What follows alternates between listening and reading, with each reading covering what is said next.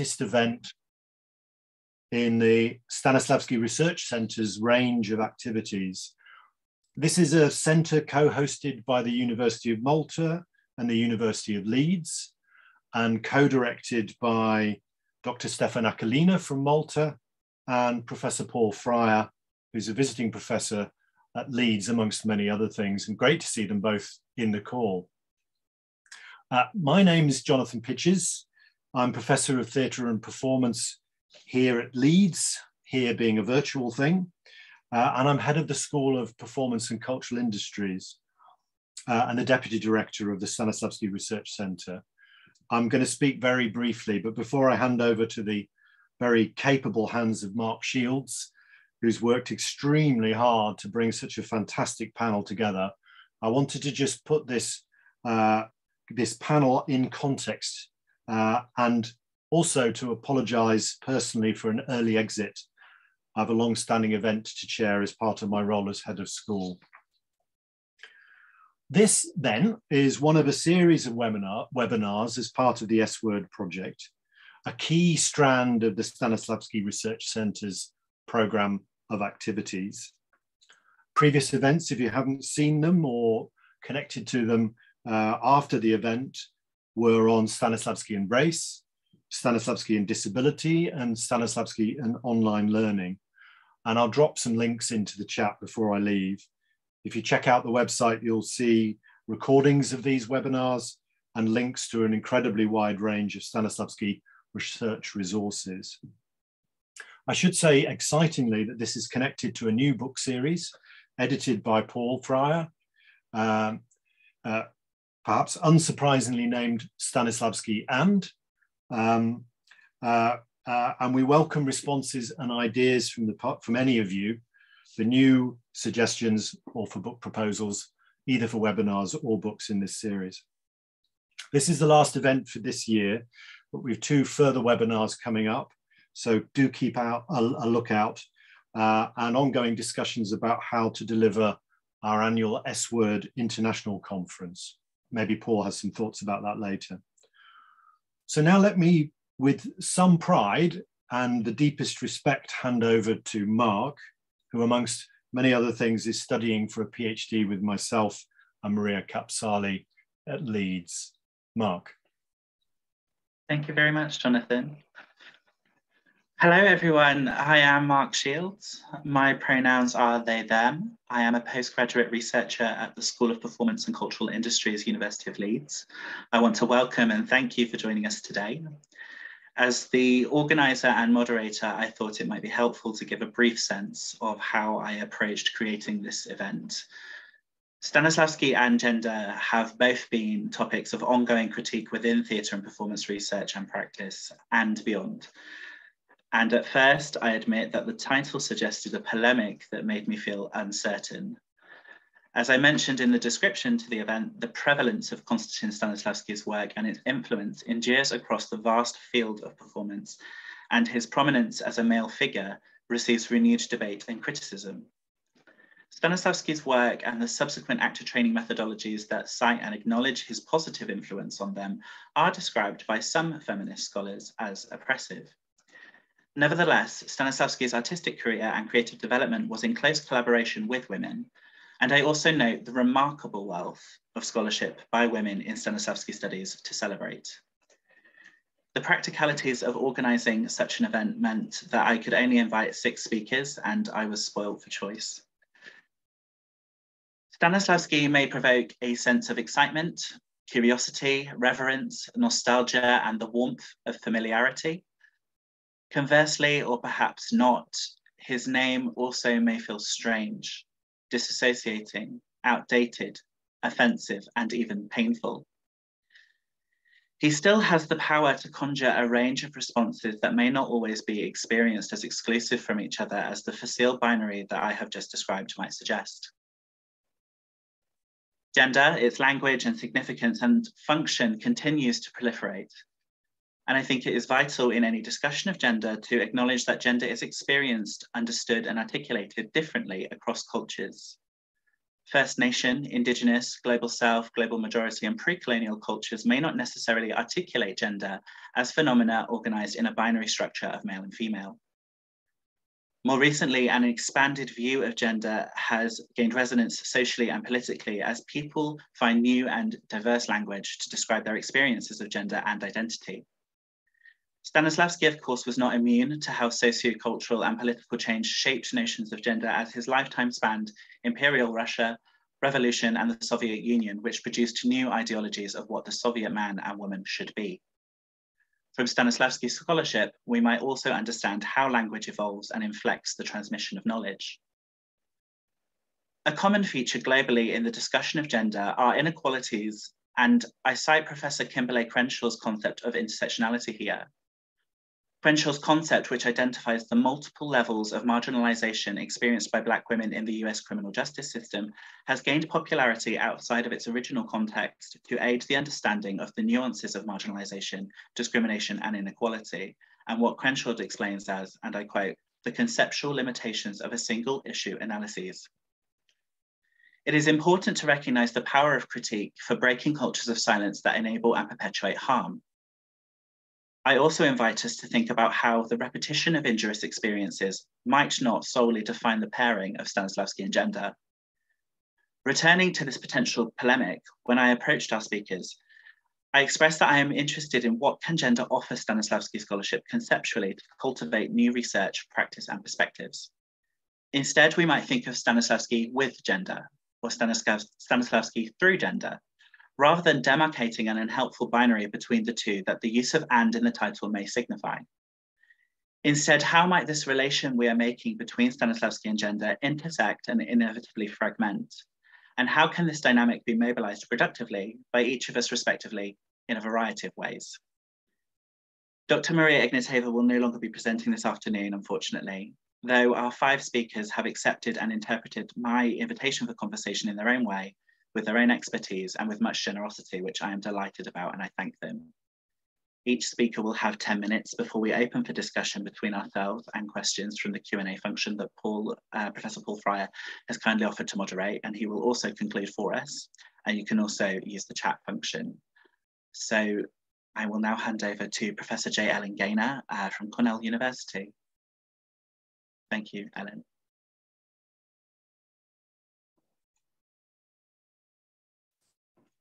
Hello, everybody. Thank you so much, Mark, for inviting me to be part of this today. And I hope everyone will bear with me. I am going to read a text just because that's, I think, the best way for me to get through all of this. And let me just preface this by saying that this is new research, so your questions and your thoughts will be very welcome. I look forward to hearing those from you. As Mark said, I'm Professor J. Ellen Gaynor. I'm in the Department of Performing and Media Arts at Cornell University. My research centers on British and American modernist theater and women's dramaturgy, as well as gender theory and performance. I have an article on Stanislavsky and feminism that appeared a number of years ago now that I think is why Mark invited me. So I'm delighted to be continuing this research now. I'm going to be speaking today about modernist acting on the American stage pre-1923, textual evidence from Susan Glaspell's Trifles and a Jury of Her Peers. And I want to preface this also by saying that what really is spurring this work is not only these 2 texts, but also my interest in interrogating a trope in the history of American acting that basically looks at 1923 as a pivotal moment of significant transition. And I'm going to talk about that during my remarks. So I just want to frame things that way. In January 1917, the French modernist director Jacques Coupeau and actors from his Vieux Colombier company arrived in New York for what became a 2-year residency.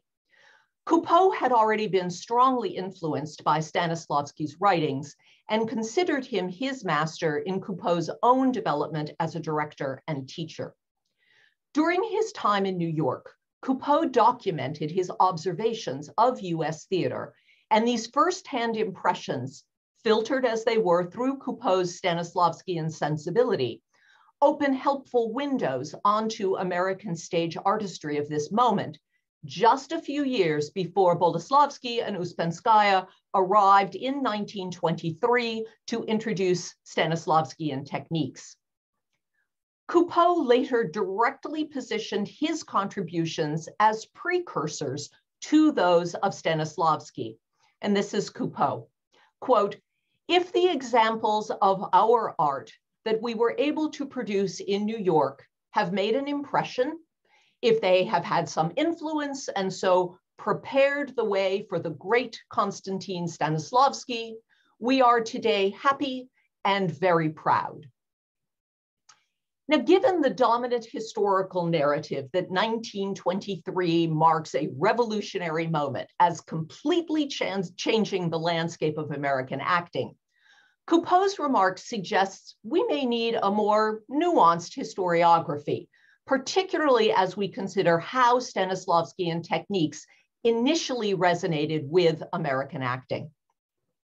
As a case study, we might consider the performances and dramaturgy of Susan Glaspell, whose work for the experimental little theater company, the Provincetown Players, Coupeau admired. And for those maybe not familiar with the Provincetown Players, it was one of the first of the American little theater companies based on European alternative theater models. And it's probably best known historically for starting Susan Glaspell's career as a playwright and also the playwriting of Eugene O'Neill.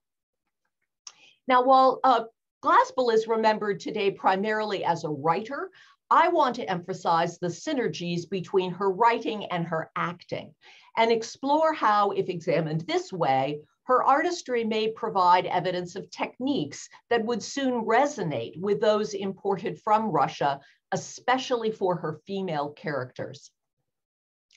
In April 1917, Coupeau attended a performance of Glaspell's play, The People, in which she also performed one of the key roles.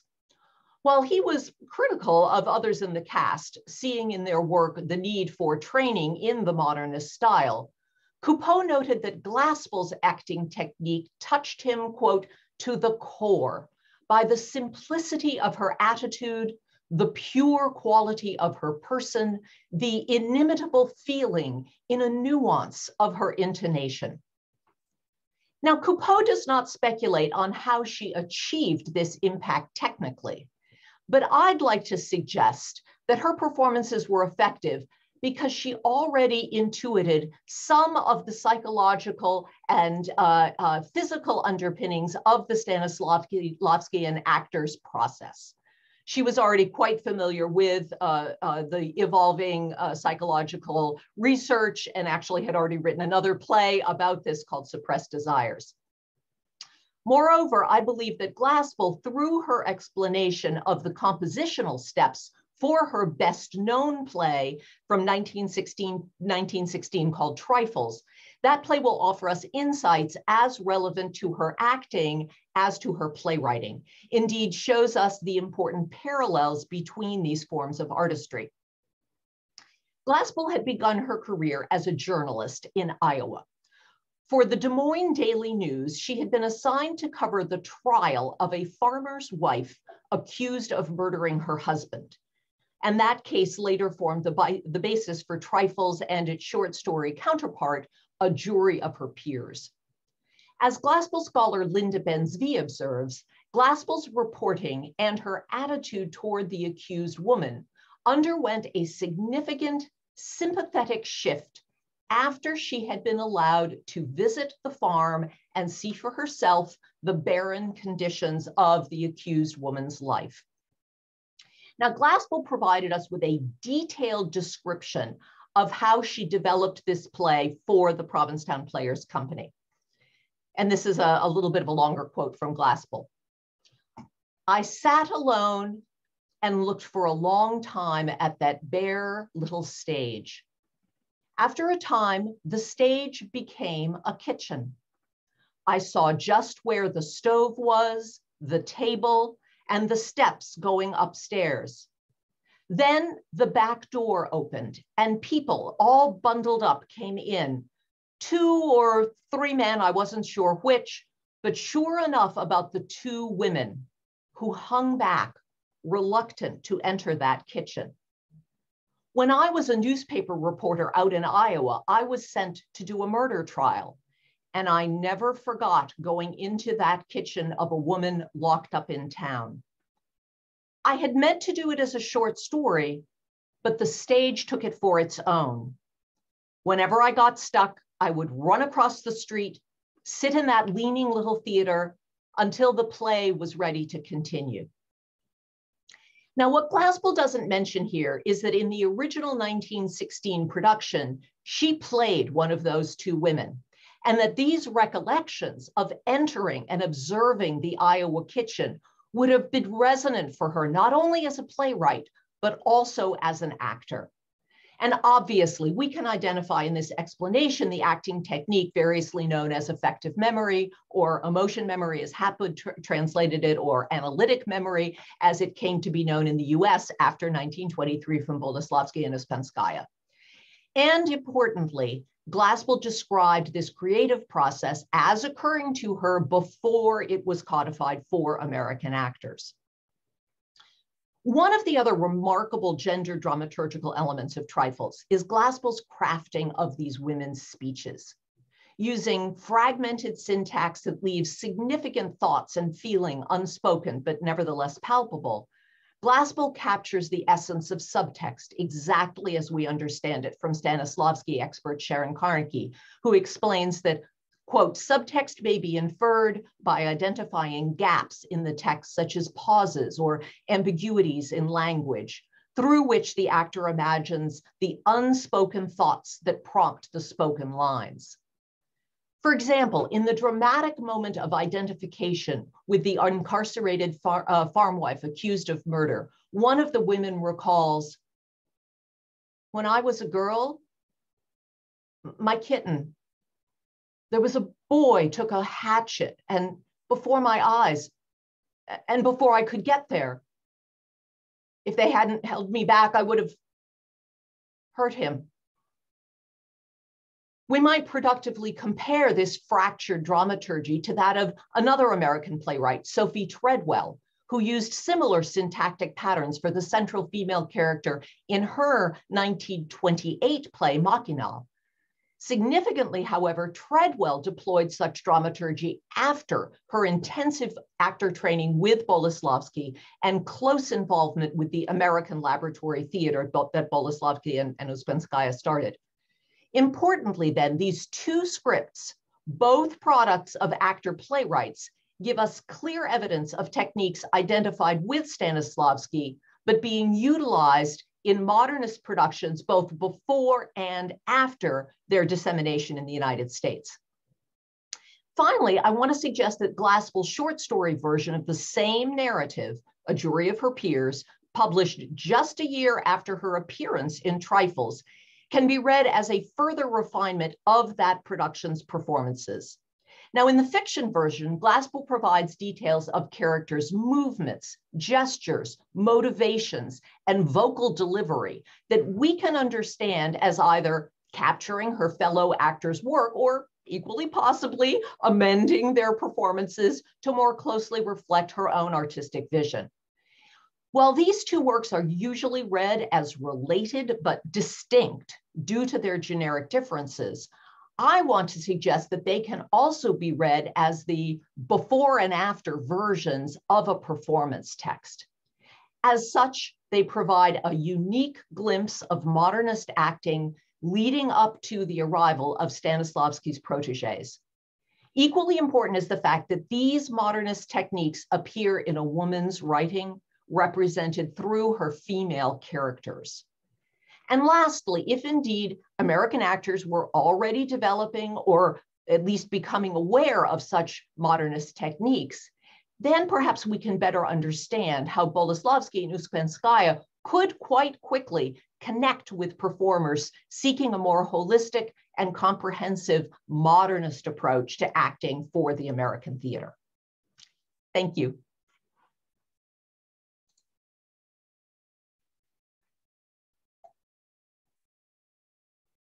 Thank you so much, Ellen. We'll take questions and enter into discussion in the end, but there's plenty there that I've been scribbling down, so thank you so much.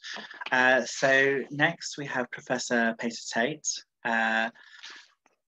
Professor Peter Tate is an academic and playwright and fellow of the Australian Academy of Humanities. She has written over 60 scholarly articles and chapters and edited and authored 12 books, including the authored Forms of Emotion, Human to Non-Human in Drama, Theatre and Performance, published by Routledge, Theory for Theatre Studies Emotion, published by Bloomsbury in 2021, the edited Great European Stage Directors, Antoine Stanislavsky and Saint-Denis, Volume 1, London Bloomsbury, and the co-edited Feminist Ecologies, Changing Environments in the Anthropocene, 2018, and the authored Fighting Nature, Sydney University Press, 2016.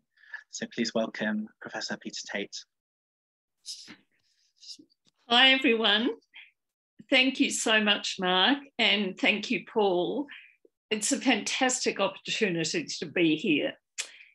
So I want to begin by acknowledging the country that I speak from, which is Wurundjeri country of the Kulin Nation here in Australia, and to pay my respects to the elders, past, present, and emerging. I'm going to now share my screen. Please excuse this particular version of the PowerPoint, which is to do with the fact that I'm not on my good computer because the internet connection's unstable.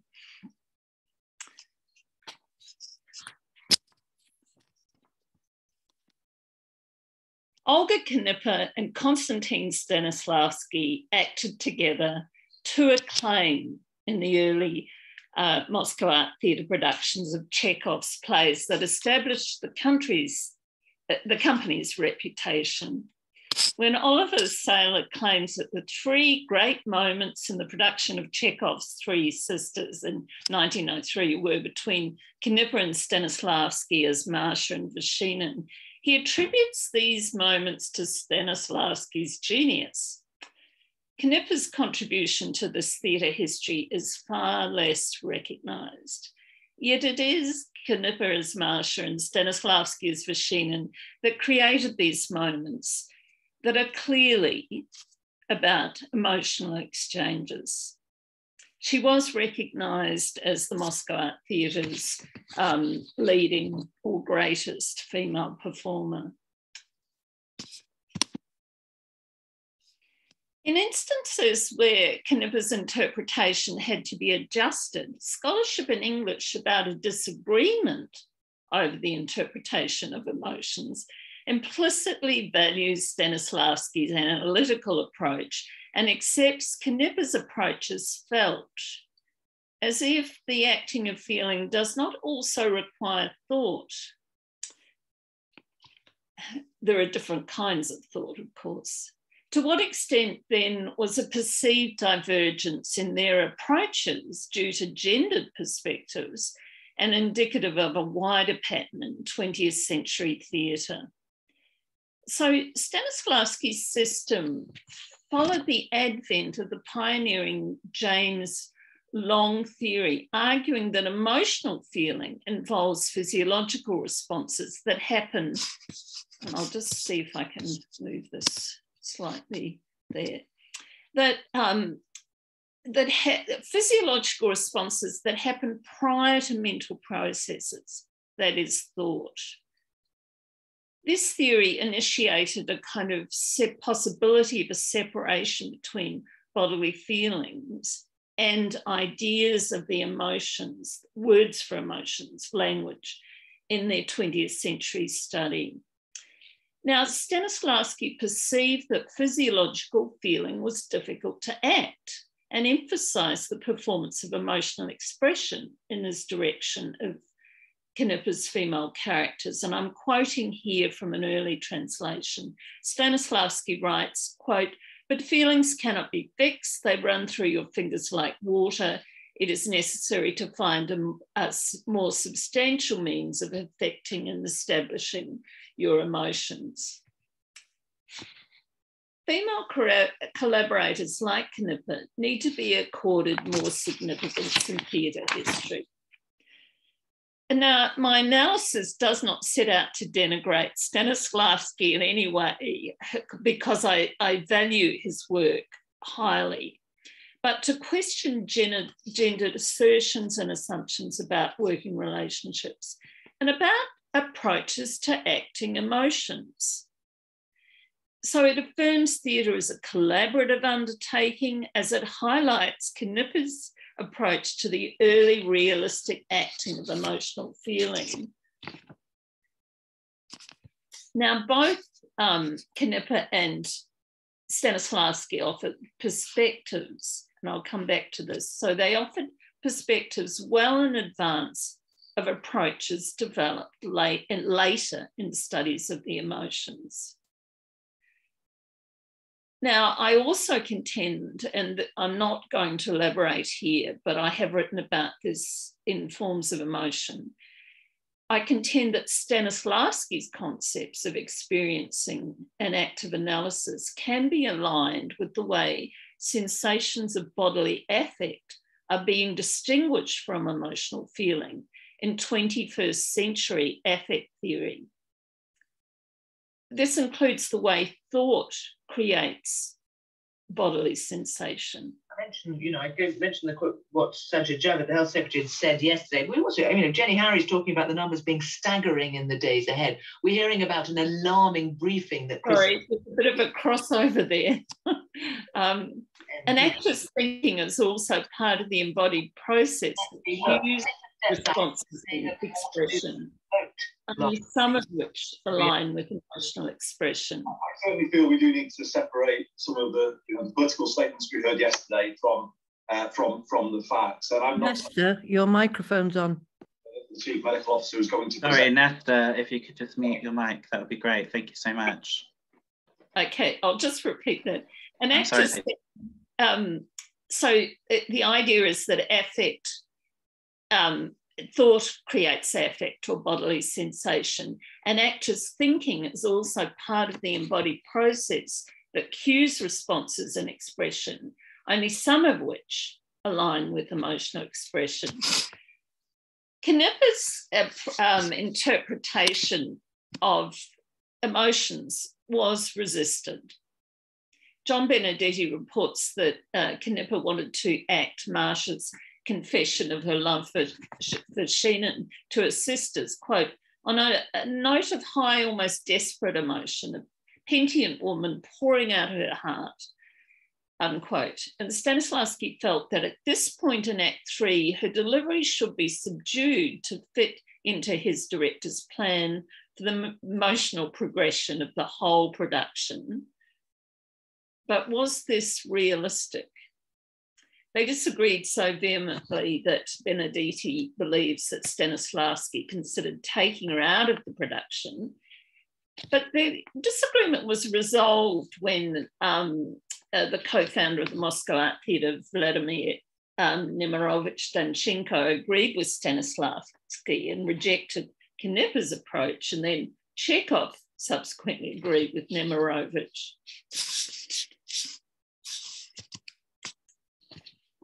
This was not simply a disagreement over Knipper's general approach to acting emotions, and nor was it indicative of her style. It was her interpretation of a particular character's emotion in specific circumstances of a woman engaging in an extramarital affair. Marcia is confessing about a life-changing event to her sisters, who are close companions and monitor how each other is feeling. And Marcia's affair was emotionally, socially, and morally confronting for these female characters. And conversely, prior to this role, Knipper had found it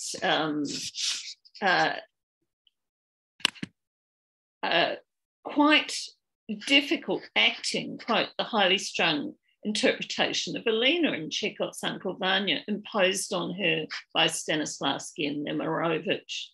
Instead, she wanted to create a more cool and impassive character. So beyond the validity of the same to create an overall tempo for a production, Stanislavsky's interpretation of the realistic reactions of female characters was questionable. His instruction for Knipper as Arkadina and Chekhov's The Seagull to pace the stage with her hands behind her back when she is angry after Treplov stops his play strikes John Stein as inappropriate for an character accustomed to commanding attention. The bias arising from beliefs about gender difference is supported by long-standing binary values in Western culture that esteem analytical thought associated with masculinity and emotional expression as feminine and therefore coming under masculine control. To a large extent, the sequence formulated by Aristotle in which mental impressions, thought, facilitated emotional expression or emotional responses to a theatrical narrative remained historically dominant because this was how emotions were understood to happen. The sequence was thought and emotional feeling followed, or mental impression and emotional feeling followed. But then in the wider philosophical context from 1884, and particularly with William James, however, this was significantly reversed by a sequence in which emotional feeling arises within the body prior to thought. So this development coincided with early realistic theatre. Yet the approaches of both Knipper and Stanislavsky reveal the conception of the bodily primacy of emotional feeling proves less helpful to the performing of emotions that might first appear. And this early realistic theatre offers alternative understandings of the emotions that correspond more with approaches developed in psychology in the second half of the 20th century. So in Knipper's account of her work with Stanislavsky, she describes a dynamic of acting her character in relation to the looks and emotional intonations of Stanislavsky's character. Knipper is describing an approach to acting that is relational, in that she works in response to the expressiveness of another character. Now, we know she was part of a theatre movement which rejected melodramatic 19th century acting styles of demonstrating gestures and actions that signalled emotions. And as Benedetti describes the Moscow Art Theatre, were very successful at, quote, doing nothing and representing emotions.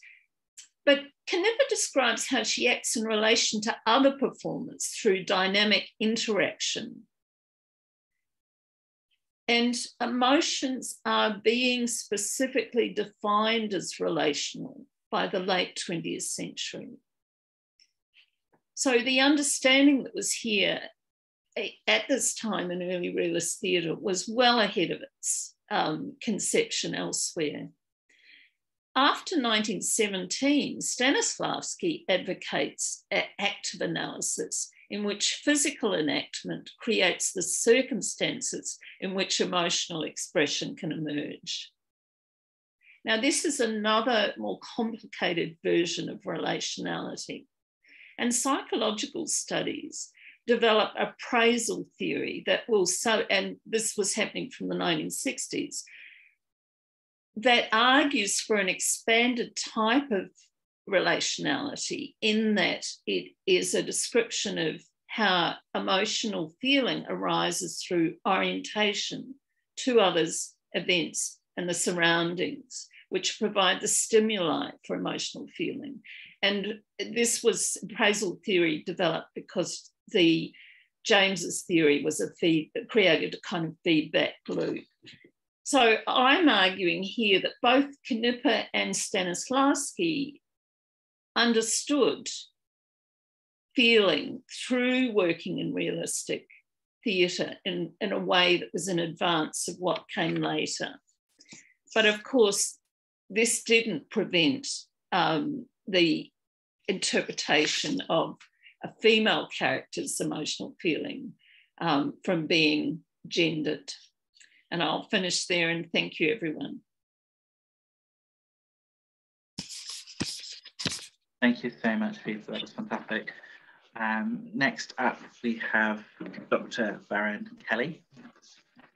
Dr. Baron Kelly is a 4-time Fulbright Scholar and Professor of the Theatre in the Theatre and Drama Department at the University of Wisconsin-Madison.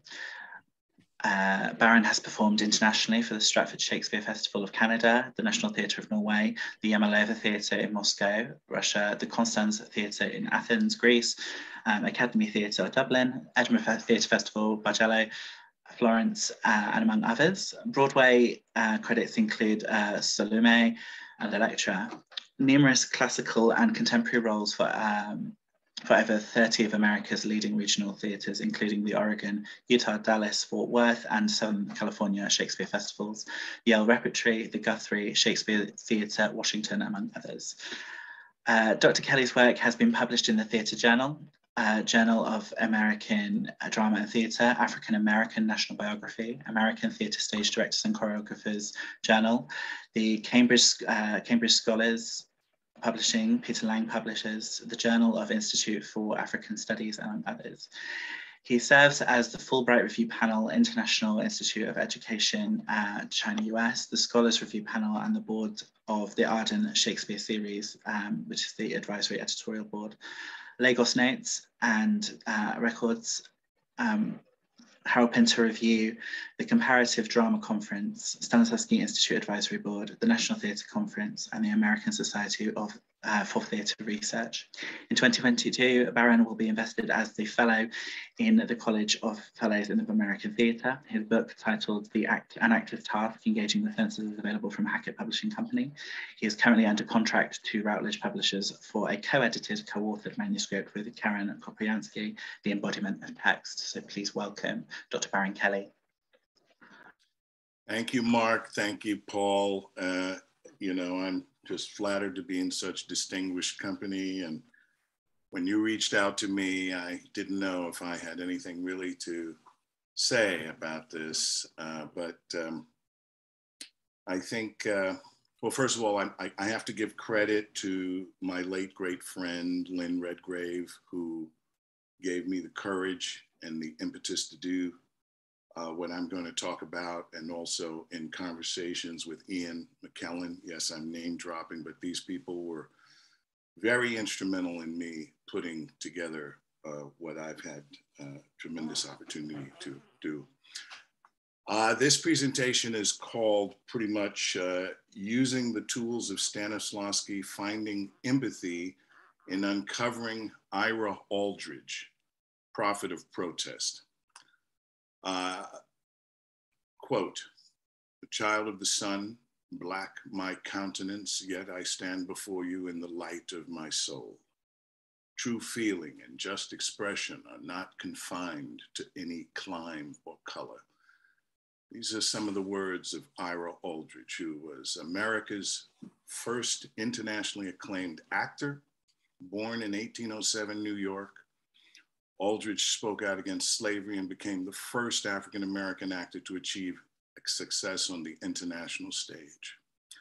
When he was a teenager, he joined the first Black professional company in 1820 in New York, the African Theater Company. He also, at that time, became a valet to a British actor named Henry Wallach, and learned by watching Wallach and being tutored by Wallach. And he realized at that time, certainly, that there was no opportunity for him. He had a dream of being an actor, and Wallach gave him an introduction, a letter of introduction to Britain, to the Coburg Theater. And in a pursuit of a dream, he traveled to England. From there, for the next 44 years of his life, he traveled throughout Europe and Russia, breaking racial barriers during a time when many of his Black brethren were enslaved in New York.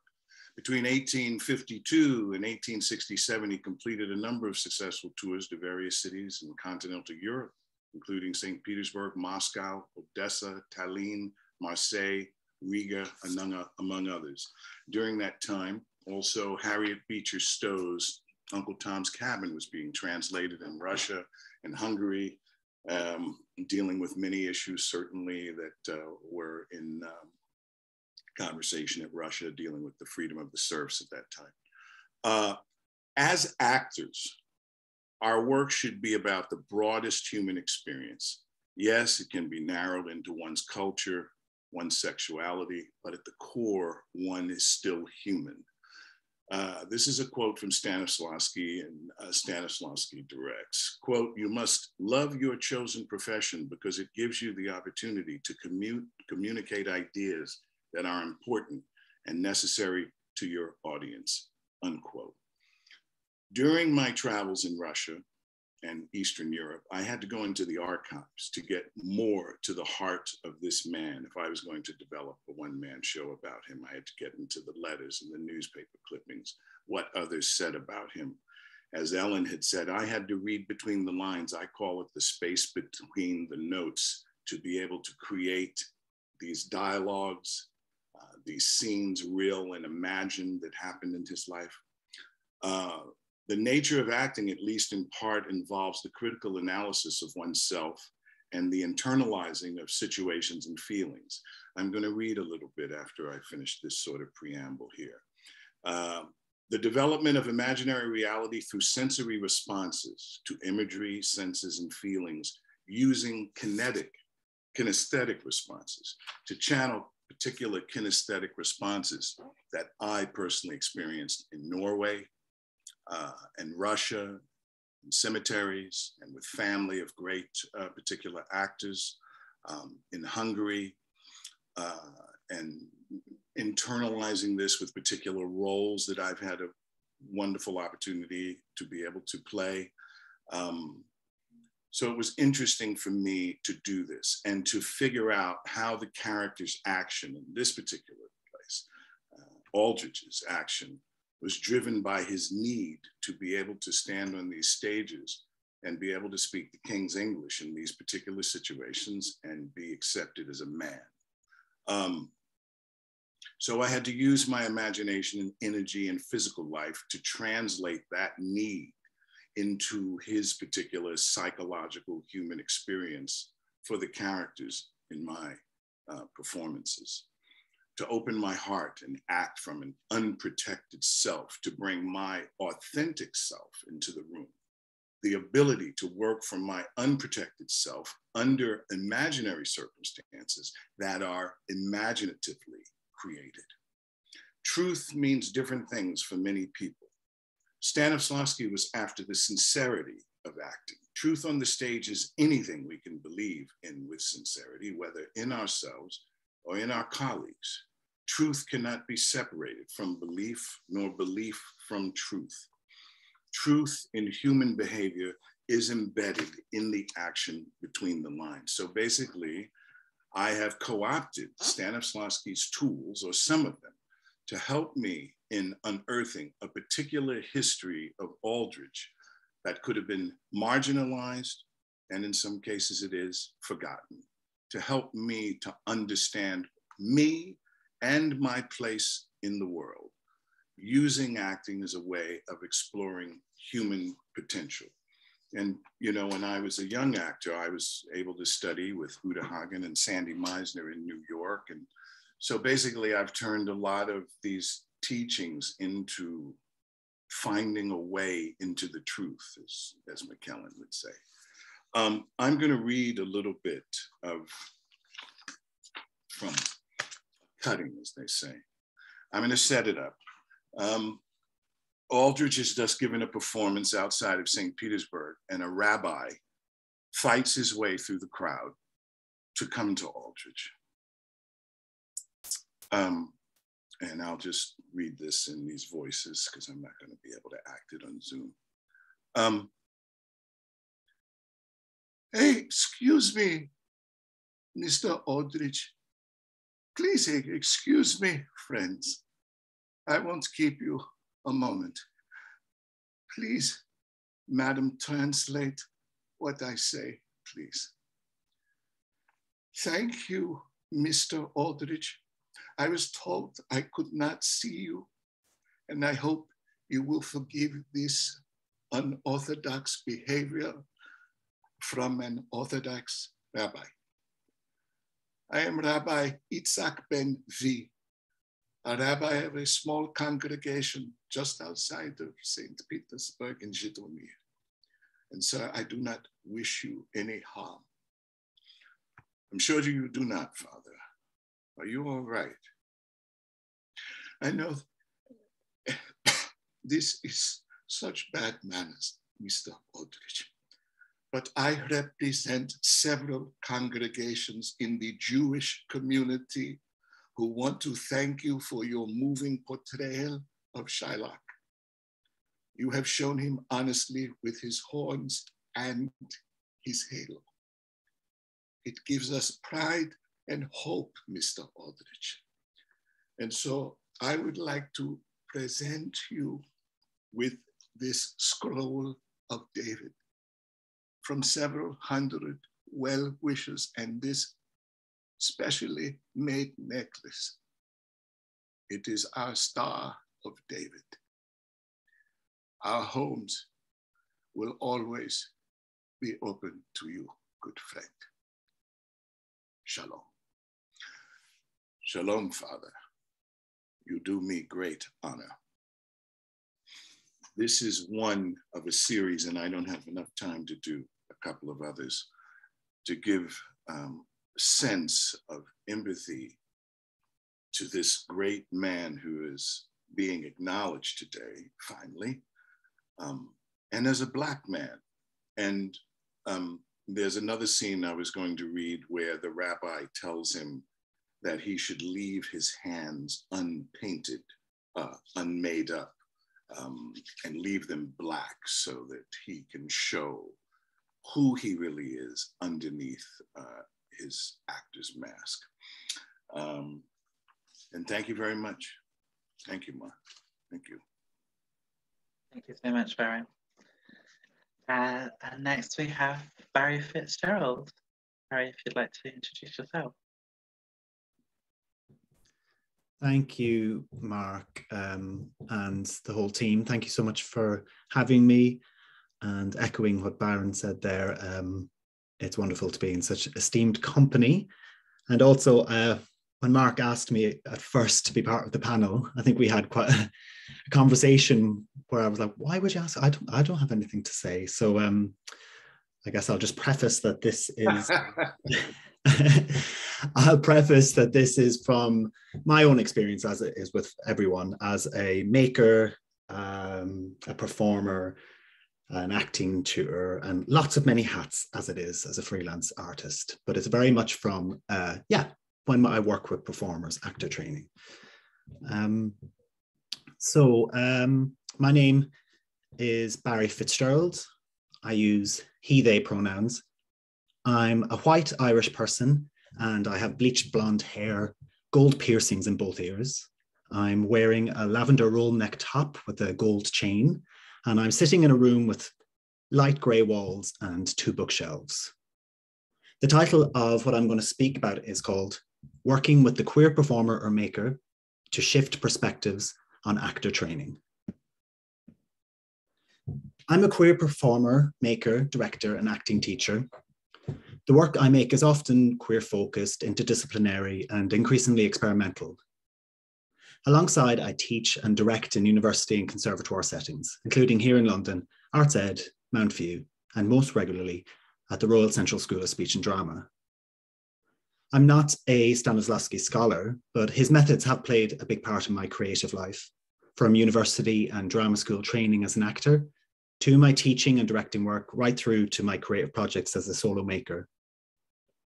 In terms of my actor training, there are elements that in hindsight I find troubling. Unsafe practices by teachers to mine for emotions without any sense of aftercare, or observations that either shamed or denied me the opportunity to inhabit my queerness in my acting work.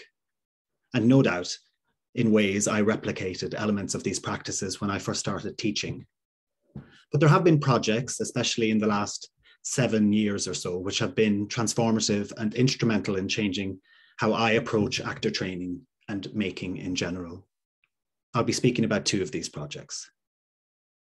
The first is Trans Acting, a collaboration between two organizations, Gendered Intelligence, a trans-led and trans-involving charity that exists to increase understandings of gender diversity and improve trans people's quality of life, and the Royal Central School of Speech and Drama, one of the leading drama schools here in the UK, where I've been a visiting lecturer since 2012. In summer 2015, Trans Acting started as a series of masterclasses and workshops at Central with an aim to create a safe, gender-inclusive space for trans, non-binary, gender non-conforming people where they could participate in sessions including voice, movement, text, improvisation, and audition technique. I was invited to be an acting tutor, and the project was such a success that in the years that followed, we went on to run many more workshops, and we were invited to share work at festivals, including the Scottish Queer International Film Festival in Glasgow, BFI Flair in London, and Transarte in Rio de Janeiro, Brazil. In recent years, Outbox, a company of LGBTIQ+ creatives, have taken on the running of Trans Acting workshops, most recently organising a summer school in 2019 at the South Bank Centre, London. And although I still have connections with the project, full disclosure, I'm an associate artist with Outbox, I don't currently lead on it, as it became important for us to support more trans practitioners in leading the sessions. But the Trans Acting project challenged and changed my pedagogy.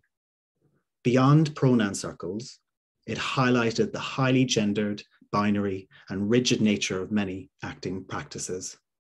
So much of what we're searching for when we're working on a scene or exploring with a character is subjective. It's slippy and fleeting. We use language to explain or pin things down, everything from feelings to the bodies those feelings inhabit. But from whose viewpoint? When I was at drama school, I had teachers who would consistently comment on how I needed to ground myself, or how there was no point in me exploring flamboyance. I was naturally flamboyant enough. At times, I was left feeling that my queer body had failed me once again. They had rigid views of character, or how it should be played, of the world the character lived in, and I was not matching up. I believe these views, unwittingly or not, came from the heteronormative, cis-centered perspective of most training and content. We know you can play queer. We're trying to teach you how to be versatile. The irony being that when you leave, you don't play queer. Or if you do, it's a version of queer from a normative point of view, while the accolades continue to be lauded upon non-queer actors transforming into queer characters. Following Trans Acting, I began to use more non-gendered language that anybody or anybody could inhabit, allowing performers to use elements of themselves in expansive and connective ways without judgment. Words that came to mind like firm, soft, constrained, free. Alongside this, I found the later Stanislavsky methods and the psychophysical work of practitioners like Michael Chekhov more generative and inclusive. Also, movement frameworks like Laban efforts actions became useful in exploring how performers might approach work directly, indirectly, with flow or bound. It's not that I never use feminine or masculine words, far from it. But when I'm working, I began to question whether these words were the most useful for the character, but more importantly, for the performer. The second project I want to highlight is And the Rest of Me Floats by Outbox, the company of LGBTIQ creatives I mentioned before. Originally devised and performed in 2017 at the Rose Lipman Building, a brutalist community centre in East London, the show went on to be programmed as the main house show in 2019 at the Bush Theatre here in London before touring. I was part of the cast, which included 7 performers from across the trans, non-binary and queer communities, working with the show's director, Ben Baratta, and creative team to devise the show. The production was a mix of movement, song, stand-up and dress-up, autobiographical performance, experienced a queering of time, and the transitions between sections became blurrier and increasingly more central than the actual scenes. Elements of more traditional actor training were involved in the making, voice work, character bios, objectives, but Ben found a way for the company to have autonomy in those decisions. This shifted perspectives, allowing performers ownership in the work. It allowed for connected and nuanced performances enlivened by their own queerness, not Ben's version of it. A section of the synopsis describes the show as an anarchic celebration of gender expression and identity, playful and powerful, and The Rest of Me Floats explores how it feels to live in a society where you are regularly categorized and policed. Do you see me? Beyond the questions, the confusion, and the anger, do you really see me? These ideas around categorization extend into actor training. So much of actor training is about pinpointing where the work is needed in the performer. Your voice needs work, your articulation needs work, your posture. But when you're looking at things from a trans or gender inclusive space, you move towards practices that celebrate qualities in the performers. And I believe that this can extend out to all performers we work with. These projects are 2 points on a journey that have shaped my pedagogy. To me, they highlight how we should move beyond safe spaces and inclusivity and build on the work to learn from, be led by, and meaningfully include queer trans people across all forms of actor training. We all have a relationship to gender. However, for most people, the elements of this construct are rarely considered or fully explored. The varied experience of trans and queer performers outside binary, normative perspectives can shift and expand everybody's understanding of their gender. Stanislavsky and psychological realism form the core of many forms of actor training, but we must continue to question whose reality, whose viewpoint, who are the audience. How can the stories we tell and the concept of realism shift from cis, male, hetero, white, ableist, middle-class, Western-centered ideologies? Lessons on working with the queer performer or maker and creating queer inclusive spaces are just one element in how we might create a more innovative, generative, and inclusive training for all. Thank you. Thank you so much, Barry. And I had the great pleasure of being dragged on stage by Barry to dance under the confetti at the end of And the Rest of Me Floats. And that's how we met. Thank you so much. And next, last but by certainly no means least, Dr. Samia Laverne. Oh, wow. Hi, everyone. Before I begin, I just want to say thank you to all the previous panelists for their interesting, thought-provoking, amazing talks. And I promise that I will endeavor to be just as engaging as they were. My name is Dr. Samia Laverne, and my preferred pronouns are she and her. I am wearing a maroon long sleeve top, a maroon turban style head wrap, big dangly earrings in the shape of Africa, and red and black cat-eyed glasses. I am a brown-skinned Black woman. I'm an actor, theater arts practitioner, director, and academic. I'm originally from California and moved to the UK in 2014 to pursue my postgraduate studies. I have a bachelor's and master of fine arts degree and just completed my PhD at the Royal Birmingham Conservatoire last month. My research examined the social stigma of Blackness and womanhood through a comparative study of the stereotypical representations of women in the performing arts industry and the effects they have on Black actresses in the UK and US. So, got that out of the way. That's a little bit about me.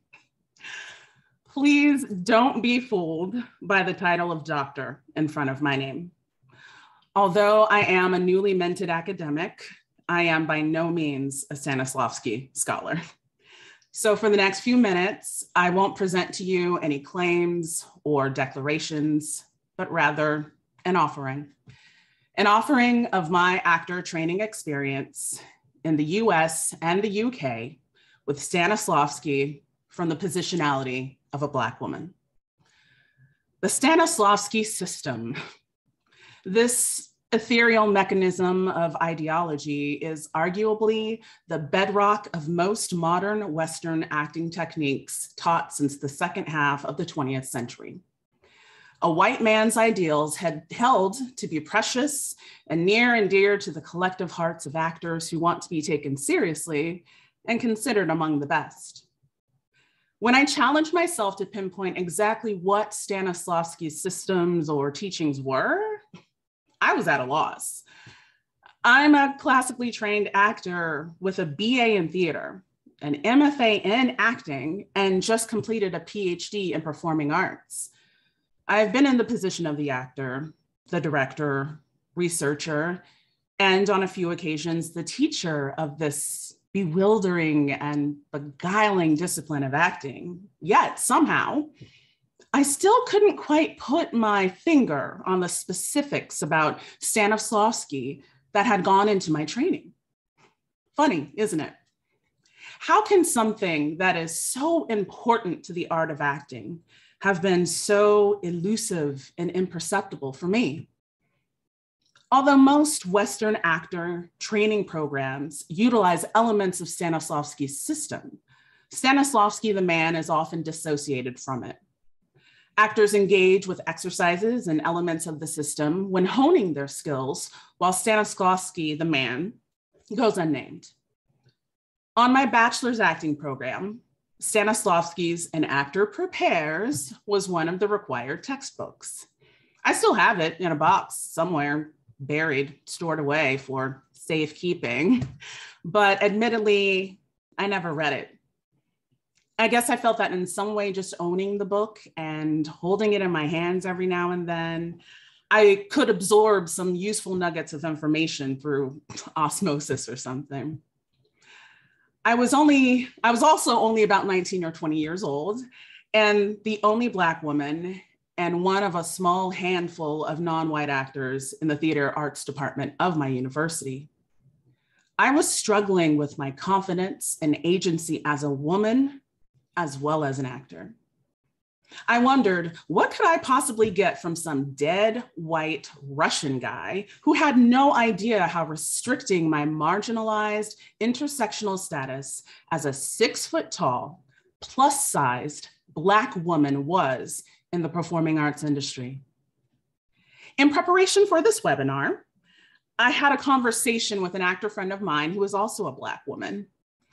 I asked about her experience with Stanislavsky in her actor training. She said, and I quote, "It's a little bit like a lot of school in that it's this white guy that we hold with a certain regard. And it can feel very much like, yes, the Europeans, they do everything so much better. They come up with all the innovations," end quote. This was immediately followed with a bit of a chuckle. All jokes aside, she later went on to say, "When I think of Stanislavsky, I think of textbooks or books. I think of lots of lines of printed sentences on a page. I don't think of it as something vibrant or creatively inspirational." Clearly, there is a disparity here, because from the research I have since done on Stanislavsky in preparation for today, I discovered that, in truth, Stanislavsky devoted most of his life to dissecting the art of acting and creating the system as a means to unlock creativity in the actor. Bearing this in mind, what it really comes down to is pedagogy. Who is doing the teaching? How are they interpreting and disseminating the concepts, ideas, and exercises in Stanislavsky's system? Furthermore, are the teachers and practitioners carefully considering the nuanced, intersectional diversity that exists within their students and adapting the system as needed to make the exercise and skill set of his system something that empowers rather than disempowers or dispossesses actors from their own artistic agency? Stanislavsky's system, though rarely named, acts as an ever-present invisible force guiding actors in their creative artistry.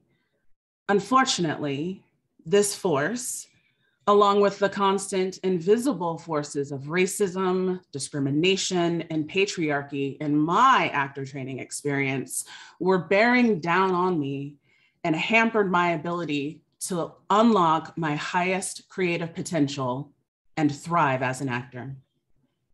Stanislavsky's system, in theory, should provide tools for actors to access a greater wealth of creativity.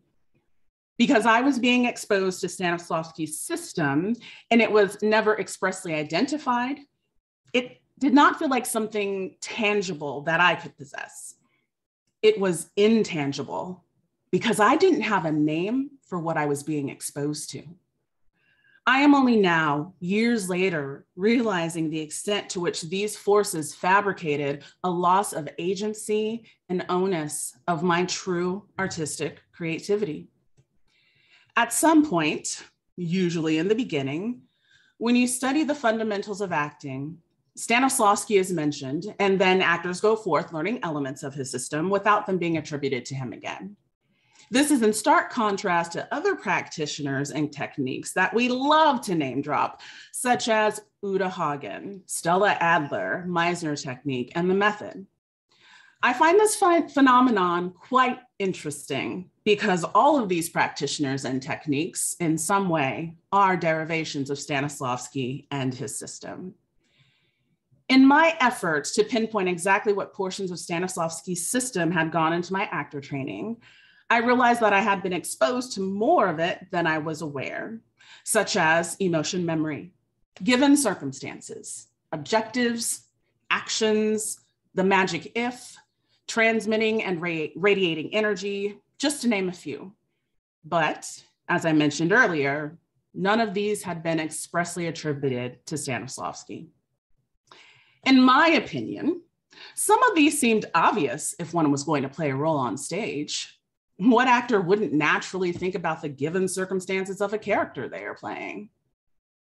Are some components of Stanislavsky's system so obvious to me because the first of his publications was released nearly a century ago and thus has become woven into the fabric of the art of acting and therefore can no longer be separated?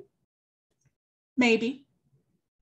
Or is the system so obvious because Stanislavsky didn't invent or create an acting system at all, but rather found an effective way to codify the complexities of living when presented in performance? In conversation with a friend I mentioned earlier, she said, and I quote, "It's almost like he didn't invent anything. He just named and described things. He was more like a scientist. He is the discoverer in the Christopher Columbus sense of the word. Something was already there, but now that he found it and named it, he is now the discoverer of the thing." Something to consider. Now, please don't take offense with anything that I have said.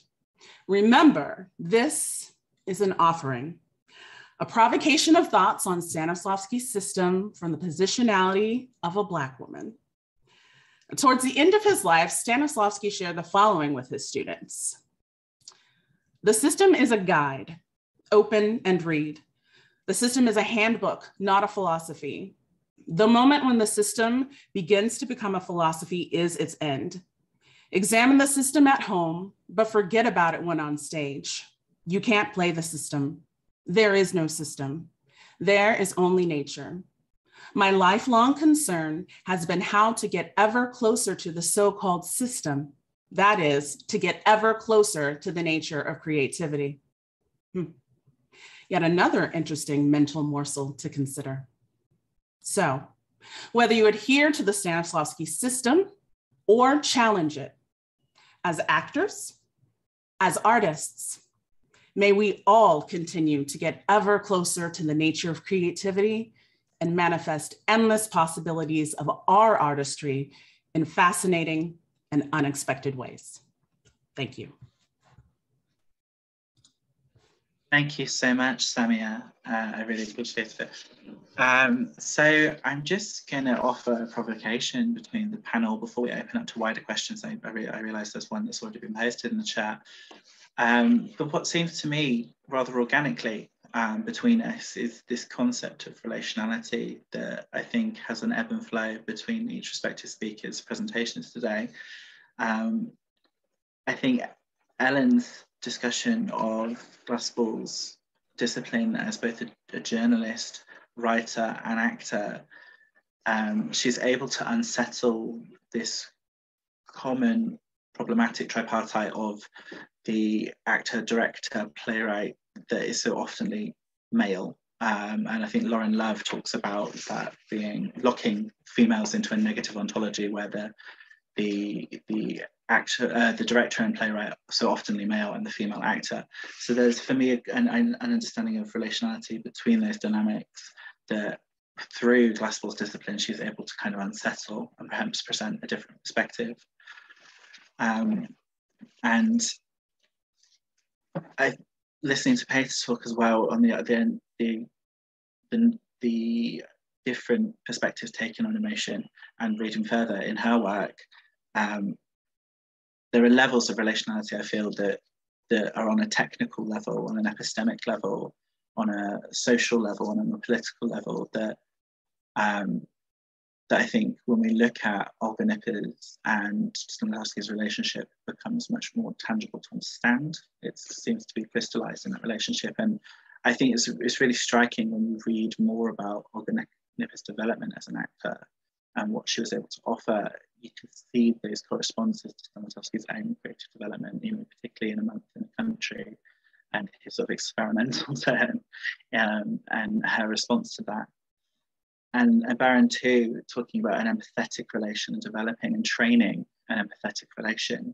And we see this remarkable relationship that's developed from Barrett's performance of the rabbi and Ira Aldridge that is kind of transcends the temporality, I think, which is very interesting.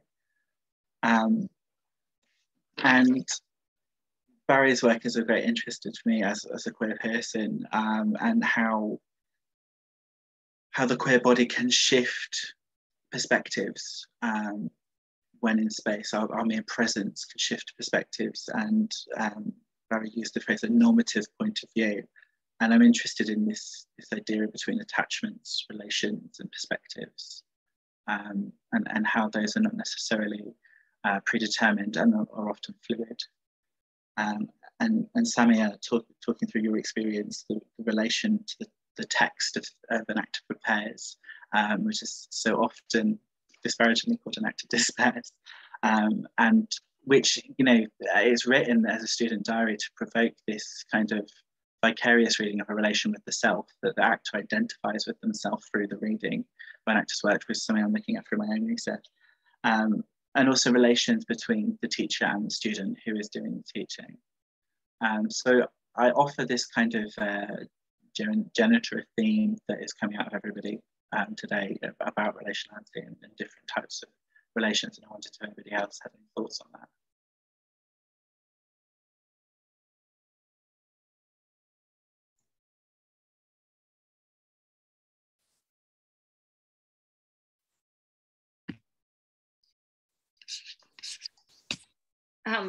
Mark, thanks. That was very interesting summation and linking everything together. And thank you, everyone. They were fantastic presentations. I suppose I'd have to say that what really emerges from hearing other people speaking about this is this idea of relationality to Stanislavsky, of course, but we've each got a different Stanislavsky we're dealing with here. So it's an indirect Stanislavsky. It's not perhaps a historical figure. It's, Sami is really talking about some kind of mythic legend that haunts actor training. And Baron's talking about how, I think in a practical way, when you're confronted with, this is my experience as a young actor, when you're confronted with something that seems so huge and difficult, it was Stanislavsky that allowed you to break down what you were doing into manageable steps. And then when you progressed a little bit more, you understood he was saying, But if it doesn't work, try it again, experiment, experiment, experiment, you know, keep going. And I think hopefully from what, say, Barry was saying, that eventually it's a way you can even break down these fixed categories of identity and still keep Stanislavsky in the frame. Anyway, I don't know. That's my immediate response. Ellen, you have your hand raised. Yes, thank you so much, everybody. This was absolutely fascinating and fabulous.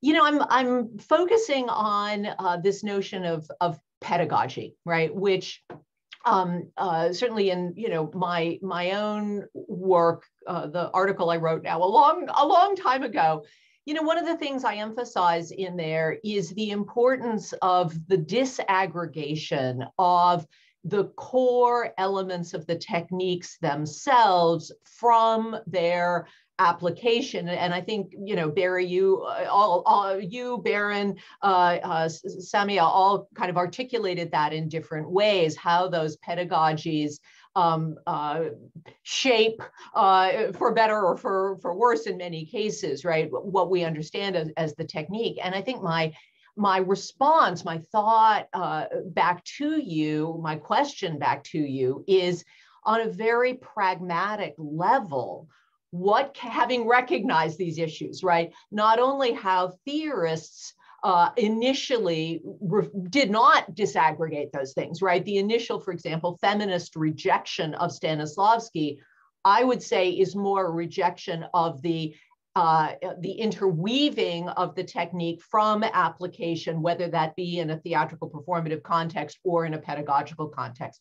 And so what I'm wondering if we can do, and I've been asking this for, you know, for a long time, and I think folks are, you know, beginning to think about this. What can we do pragmatically, pedagogically, to retain the elements of the technique that are of value, that are useful in a broad, diverse way, and move those forward, apply those to this wider range of actors in different kinds of performative contexts, so that we can break out of, right, this really, really problematic loggerhead of you know, white, male, hetero interpretations and applications, again, particularly in the acting studio. So I just want to put that out there as sort of a plea and a question, right? What can we do?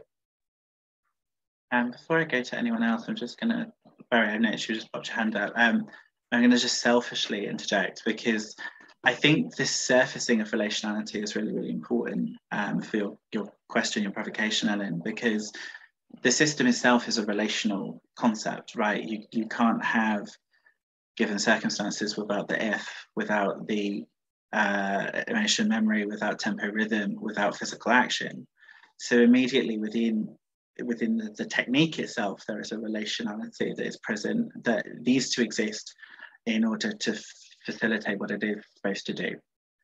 And I think we can kind of scale that up, and we can understand then the system's relation to its political, social, cultural context, historically with Stanislavsky, and then surface and narrate our own relationship to that through our own pedagogy, that I think then gives students permission to develop a sense of their own relationality to the work. That's something that I'm very interested in that we're not imposing it wholesale uncritically, that through our teaching and through the critical reflection that the system does foster, I think, we understand this notion of relationality as an ethical endeavor, perhaps. Barry, I wonder what you had to say. It was just going back to, I suppose, what can we do? I definitely don't have all the answers or anything like that, but I just think about, in my experience, either training or being involved training students, that it strikes me that everything is very linear, and if it starts with either, you know, maybe classical Shakespeare or something, but then they will go to realism and build from there. So at the very basis, we're starting from here and we're experimenting onwards. And I think, you know, one thing, and I'm sure this does happen, and perhaps it does, people may be able to talk about it, is to give equal weighting to things that might be even experimental and not so across and you know, have been given accolades and trialed, and we know these work. Maybe we could give weighting to things that might not work, and we're just trialing here. And that could be the first thing the students encounter, that they have some agency in making these processes. Because, you know, the toolbox, it is a toolbox, isn't it? If it doesn't work, try something else. And that takes a while for you to understand. There's not one way. And I just see students get so frustrated because they're not getting what this framework is or whatever. And it really doesn't matter as long as the audience get it, right? I think. So yeah, I wonder if we can kind of give equal weighting to other practitioners and maybe not be so linear in the way that we learn. I think that's a Stanislavskian spirit. He was experimental. He was a researcher. You know, he and there are certain tensions within that, as Peter's research shows, you know, experimenting with more spiritual approaches, and Olga Nepper's kind of response to that. But Paul, yeah, you have your hand up. Yes, actually, not on my behalf. I just wanted to introduce a question from one of our participants today. Martin, hi, I think you're talking to us from Canada, if my memory serves. It's been a while since we saw each other. Maybe you'd like to ask your question yourself, because I think it's very appropriate to the current thread of this discussion. Hi, Paul. Thank you. It's great to be here. Yes, I'm in Toronto, Canada, and my question, which I addressed Barry and Samia, but really it's absolutely an open question to the wonderful panel of participants assembled here, is about actual application of some of the fundamental language and techniques, you know, as we kind of universally have come to know them, of what, you know, we call the system, and how those techniques can be generatively applied to trans acting students, male to female, female to male, which strikes me as slightly different than queer bodies or genderqueer identities or fluid identities. There's clearly a subjective individual commitment to transition to a gendered subjectivity. And I ask only because I do teach acting and acting through song at a honors BA music theater program here in Toronto. And I have had 2 students over the last couple of years who were fully male to female or female to male individuals. And they did not self-identify to me that way at the time. I have since learned that from them and have had some conversations with them. But at the time, I found myself as an instructor in the room making all kinds of assumptions, I think, that I'm now really challenging myself in terms of basic things like affective or analytical memory, or given circumstances, states of being, and the kind of gendered assumptions that were so embedded in the language and historiography of using the system. And so I am very curious about how some of these basic ideas are applied to individuals who have not had a continuous performative experience as one gender or another through their lifetime. So I'm very intrigued by it. I certainly was at a point of surprise, you know, a half year ago, and some amount of embarrassment, I have to say, for me, in terms of assumptions that I had made about these individuals in terms of referring to their experience of gender and how that activated itself in the learning and the work. So there you go. There's a little loquacious extension of my basic question to all. Thanks.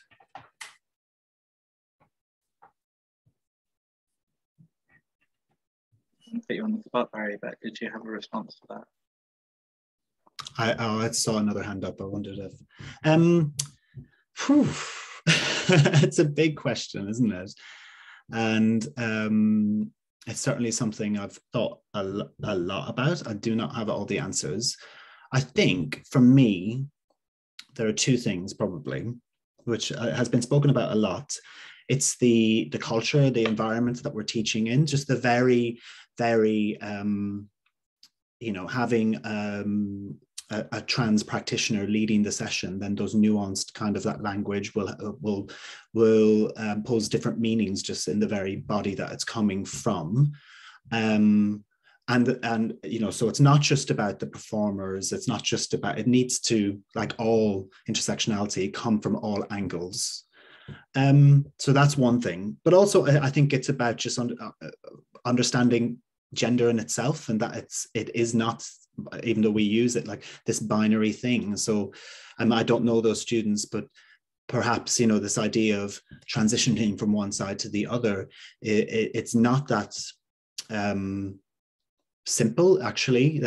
We need to understand that transness and gender fluidity is a really complex and varied thing. And sometimes I think from our point of view, we can just kind of think that people are one thing or the other, or there's one experience of transness. So yeah, I think it's those two things. It's the culture and who and what we're studying and giving that weight, but also just our own understanding of what gender and speaking about, trans identity, what that is. And it's so varied, actually. I don't know if that's in any way answered. Ellen, you have your hand up. Yeah, thank you. From a theoretical standpoint, right, we could immediately go to something like Judith Butler and the notion of gender as a performance, right? But tying in, Martin, specifically to a word you used, culture, right?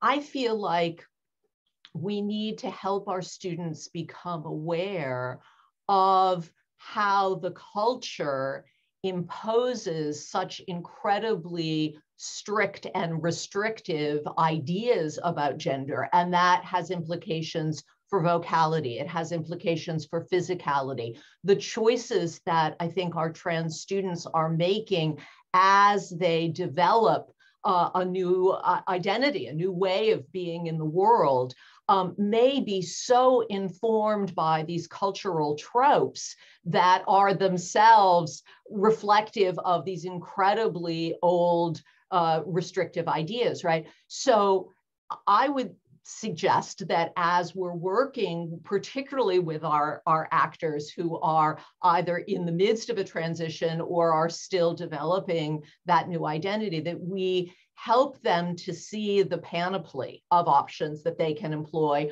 rather than the ideas that they must behave a certain way in order to be considered whatever it is that they want to be considered, right?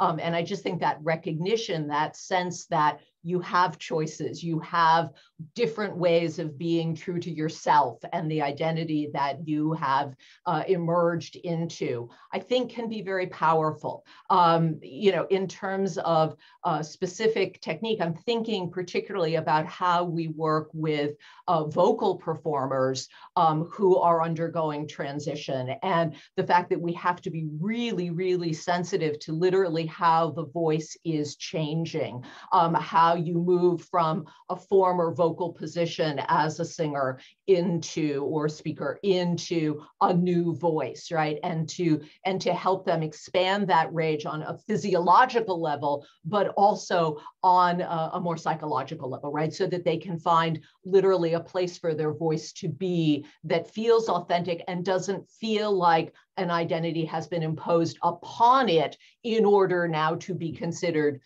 truthful to who they are, right? That truth has to emerge from themselves. So that's my thought. Thank you, Ellen. Yeah, I think it's, for me, and referring to your previous comment too, it's a pedagogical question. And I think, as you know, we are not Stanislavsky. You know, I describe my relationship to Stanislavsky as non-monogamous. I'm not his PR person. And so, you know, if we want to think about how emotion is understood or played out, or within the context of the work, you know, bring in Peter's research and start a conversation with this relationship between Stanislavsky and Oldenburger, and invite the voices in so that they have like a tangible example from the work. I mean, I think a lot of what I've learned about my own pedagogy or how to do research is from the complexities and problems in Stanislavsky's scholarship and work. You know, the changing of the language and that sort of thing. So I think it is a pedagogical question, and I think it's also about pedagogical accountability, right? You know, and like Stanislavsky wasn't a trained teacher as we might understand that now. So yeah, I wondered if anybody else had any thoughts on that. I wanted to just go back to the panoply of choices that you know, that Ellen was talking about. From a practical experience for me, I've been blessed to have many experiences working with prison populations. I'm part of something called the Shakespeare Behind Bars Prison Project. And I've worked with many transgender folks in these situations. And I can tell you that the atmosphere that I've created in these particular shows or these particular rehearsal processes of seeing the dynamic of all of these particular people in a room. And the most important thing is the human core and the human connection, because we all are human. And Sharon Carnegie and I, Sharon's on this right now, and Sharon and I were texting. And it is about the human core, but how do you get to that with and totally, you know, get rid of all the other stuff that's out there? And I've seen what happens when these particular people are in a situation where they're enclosed and they have time to think and they have time to be in a room for 3 or 4 hours at a clip and be involved in the creative process is very, very healing, very healing. And I've been privy to that. And I just wanted to just piggyback on that, that the panoply of choices that can be out there and available to people are very healing in certain aspects. And we get blessed from seeing those changes, you know. That's all. I just wanted to just piggyback on that. Thank you very much. That's firsthand.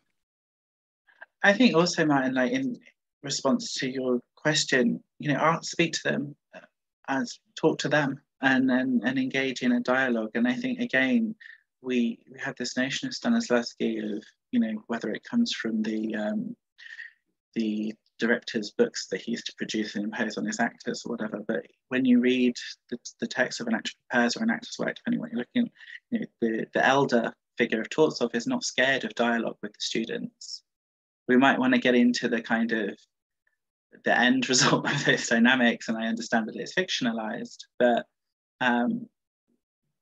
talk to the students, and that I think creating an atmosphere kind of like what Baron's describing of reflection and discussion where that's welcomed, and also acknowledging that not one trans person's experience is the same as everybody else's, that we're not a homogenized group.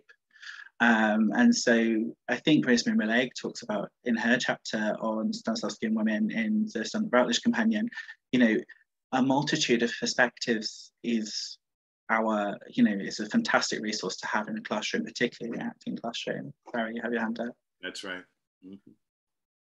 Yeah, just going off what you said there, thinking about the most successful interactions I've had is when the subject of gender is already in the room. And so I would kind of pose, what would it be like for the cis white male actors to discuss gender in that way and understand that their relationship to gender is at play as well. And it's not just this reactive, we've got some trans actors, we need to think about gender, that's already at the basis of everything, so that people can move towards that and already feel that that's in the room. Will you have your hand up and then Sharon? I was just drawing attention to the fact that Sharon was trying to attract our attention. So I'm going to pass directly to her. Hi, Sharon, how are you? I'm so sorry. It's like I got up at 4:30 to come here because I knew so many of you who were speaking, and I really wanted to be here to hear the conversation. And so I'm a little bit foggy, and I was having trouble finding my hand on the new Zoom. I've been on sabbatical working on a book that I just finished, and so I'm out of practice with Zoom after teaching for a year on it. So forgive me for that. Thank you, Paul, for helping. I don't know if what I want to say is going to be very articulate, given the fact that I'm still a bit foggy. But first of all, I want to thank everybody for speaking. Because many of you, of course, are people that I connect with. Ellen, I remember when we were first working on that article that you talked about in Theater Topics, which was so important to me, came out of a conference, something like this. I think what I would add, maybe in kind of representative of Masha, who was supposed to be here, that there is a huge and important group of women who were very instrumental in creating the Stanislavsky work that we know. My recent research has been primarily on one of them, Maria Knebel, who probably became the most important voice after Stanislavsky's death. And through the end of the 20th century, she taught three generations of directors who reshaped the Russian theater post-Stalin. So I feel, a little sad that we can't bring their names into it. So I'm just going to nod. On the second point, I want to connect if I can. Let's see if I can do this articulately without messing up or tripping on my own words. But Samia, is that your name? May I call you that? Because we don't know each other. You spoke so much of what I want my own students to learn, and my frustration as being someone who works in Stanislavsky and with Stanislavsky, because so many people don't have a clue as to what he actually did in a classroom and how experimental he was. And I will just say by point of fact, for this particular session, that in 1937, he cast a 19-year-old woman to play the role of Hamlet because that woman came to him and said, I want to do it. And he said, fine, that will be your university. And that kind of open thinking toward gender and toward the fact that times change is something that we need if we want to ever keep his name or his experimentation about creativity. Samia, when you said he didn't invent anything, that's what he said. He said he looked at what actors did and tried to codify it and systematize it in such a way that we could talk about it. So I really feel that this kind of conversation is really important. It's important to ground it in some of the history, although acting classes tend to work with practice and not history. So I don't know if that is a valuable contribution or commentary to all your wonderful talks, but I really, I will end by saying one thing, if I might. When I very first started working with the research on Stanislavsky, that led first to a talk at Berkeley that then became Stanislavsky in Focus, that then became the second edition, which is wildly different than the first edition because the second edition came after the fall of the Soviet Union, when all these archives were opened and we knew things that had been hidden, that had never seen the light of day prior to 1991, about what he actually did and what he actually thought and what he was actually doing.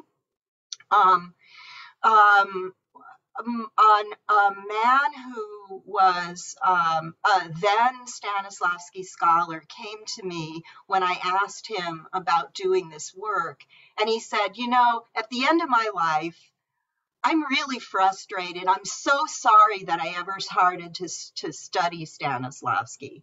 I would recommend that you just get off the subject, because no matter how much I've worked to clear the record, nobody listens. And, you know, in some sense, he was right, because there's so much information out there that acting teachers don't tap, especially stuff that came out after the fall of the Soviet Union, where a lot of what was repressed about his interest in non-realism, about his experimentation, about his casting of Irina Rozanova, all of that had been hidden from us. But we're all somehow still stuck in the 60s and in the 50s, when the method distorted, quite frankly, so much of what he thought about and did and worked with. And if we can't get beyond the 50s, we won't be able to see, in my opinion, why he is still valuable to us as actors, no matter what our genders, our identifications. What in it can we take to express the art that we want to make for ourselves for this century? What are those tools of creativity that we can adapt? So I hope I've made some sense, because I feel like I need another cup of coffee and I didn't want to go and make it. Thank you all for being here and talking about it and letting me say a couple of words here. Thank you so much, Sharon. Thank you. Samia. Yes, Sharon, you may call me Samia. Thank you. Yeah, I think, thank you for everything that you just said. I think the problem is, at least in my experience, a lot of times, you know, the way that Stanislavsky is taught, first of all, never named, it's just these things, but it's also taught as, this is the baseline, this is the foundation, you know, like you're going to learn the language of acting, you know, these are the ABCs.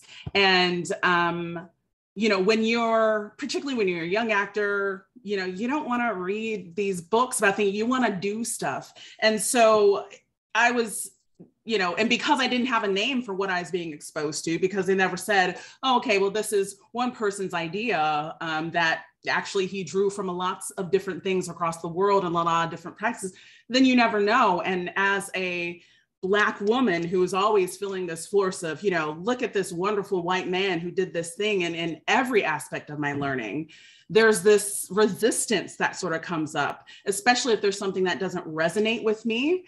And then I get looked at like a weirdo in class, and no one ever says, okay, this is one way that you can go about it. This is one way that you can be exposed to it. But if it doesn't resonate with you, that's okay. You've learned through this exercise today that this is something that doesn't work, and that's just as valuable, because now we can look at other practitioners, other exercises, and find things that do work. Unfortunately, that doesn't happen enough in classrooms. There's a lot of, you say we're stuck in the 60s, and I'm not trying to come for any practitioners that have been doing their job for a while. I think we are in a position where we all need to be more open-minded, and just because you've been doing something for X amount of years doesn't mean you have it figured out. Nobody's perfect, especially in this industry. I think it's helpful for us all to remember, whether we're the teacher or the student, that we are always both the teacher and the student. And if we can put ourselves in the position where we're willing to learn and accept something that might be a little bit different from what we have always thought, that that's a good thing, and we can figure it out together. I think teachers, you know, especially in drama schools, like, hey, I've been here for this amount of years, you know, I'm trying to keep my job, and it's going to take a lot for me to grasp on all these new ideas because that's not what I was taught. But just because it wasn't what you were taught, you know, that's okay. You know, our students don't have to suffer in some ways as much as they did. So yeah, I think it's about breaking that down and becoming a lot more collaborative in every aspect with the acting and the educational and the professional side. Yeah. You're exactly right, Samia. I'm with you absolutely on all of those points. There's a flexibility in our acting classes that is problematic at times. A lot of times. You said use flexibility. I thinking about a lot of the acting classes that I've had, there's only been, well, and it's interesting, I've seen it for me as the person, you know, who doesn't look like everybody else. There's been more flexibility for the white actors. But for me, it's been a bit more rigid because when people look at me, there's been this assumption of how I should be or how I should act. And if I didn't fit in with that, then I guess they just couldn't reconcile it. So for me, it always felt like I was trying to be shoved into certain boxes, and I didn't feel that I was able to be free and really discover who I was. And as I mentioned in my talk, I'm just now realizing, oh, actually, it was stifling my creativity. It was hampering me as an artist. And it wasn't until I took a summer acting, 5-week acting program at the Black Arts Institute in New York in 2019, first time that I ever worked with instructors that were not white. You know, they were all Black, all the students were Black. I was finally getting a chance to work with works written by Black playwrights.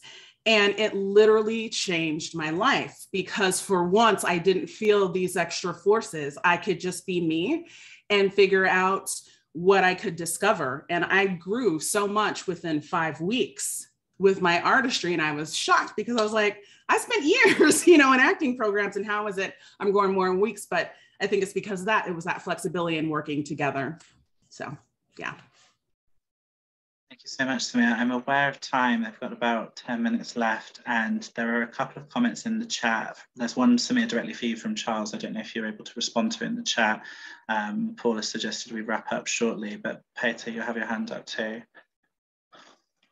I just wanted to say that a lot of these discussions have been happening in Australia for some time, but there is, and I want to follow on from something that Sharon said and links to what Samir is saying. I learnt acting way back. I learnt Stanislavsky's techniques from a female teacher. Now, there was some value in the way it came to me through, and the teacher is Zeke and Nesta, it came to me in that form. And I think we can get, it is in essence knowledge, and knowledge can come to us in various kind of disembodied ways, but having it, overcoming the kind of issue of it being male knowledge, for someone like myself who was feminist, it was being taught through interpretation by a female teacher made a big difference. So there's a more complex story going on here, I think, about who embodies the knowledge and how it's passed on. I'll stop there, but thank you, everyone. It's been so stimulating, very exciting. Thank you so much, Peter. Paul, I don't know if you wanted to wrap up for us. Yes, Mark, thank you very much indeed. I obviously want to start by thanking our panel members today for their tremendous contribution to this event and for sharing their scholarship and their insight. And I also want to thank Steve Ansell and our colleagues from the University of Leeds for their technical hosting of the event, which has been great. Thank you. But I also particularly want to say thank you to Mark Shields, our moderator, for the huge amount of work that's gone into planning and presenting the webinar. Yeah, anybody who's ever attempted to do one of these events before just knows how big that challenge is. So thank you very much, Mark. And of course, I want to thank everybody who's joined us today. We really genuinely have covered the world. We've had people from not quite all corners of the planet, but certainly both sides of it, in spite of the time differences. So thank you very much for getting up in the middle of the night or very early hours of the morning to join us. It's greatly appreciated. And it's lovely to see so many familiar faces joining us again. We hope that you found this to be stimulating and provocative.